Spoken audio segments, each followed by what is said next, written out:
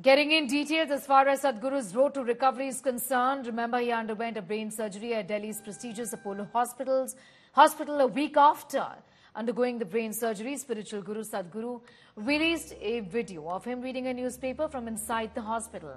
Sadhguru is recovering steadily with normal vital parameters. Apollo Hospital's boss, Dr. Sangita Reddy, met with Sadhguru and shared an image with him. Dr. Reddy is the Joint Managing Director of Apollo Hospitals.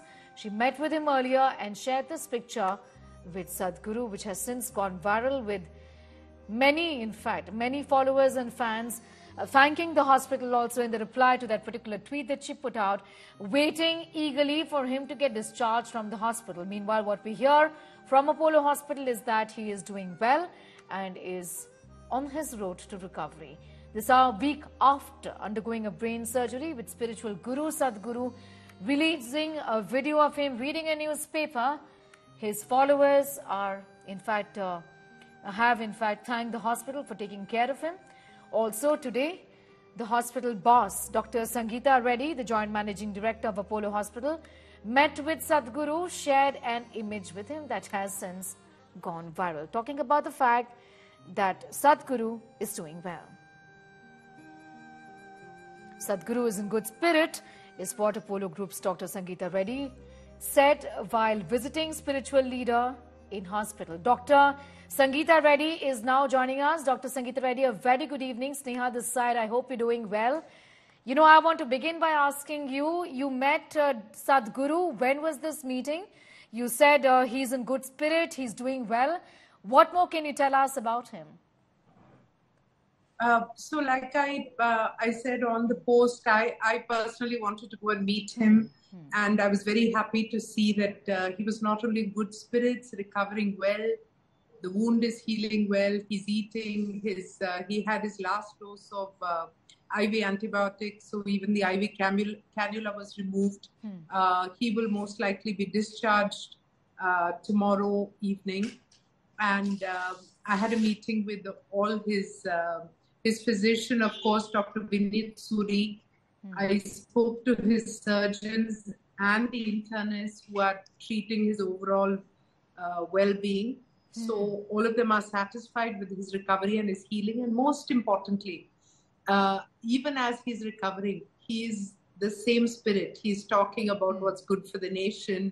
He revisited his activities on Save the Soil, on Kaveri Calling. So his commitment to global good and his complete senses, his sharp mind, his sharp sense of humor are all intact. So I think this is good news for all the millions of people who have been inquiring about his good health.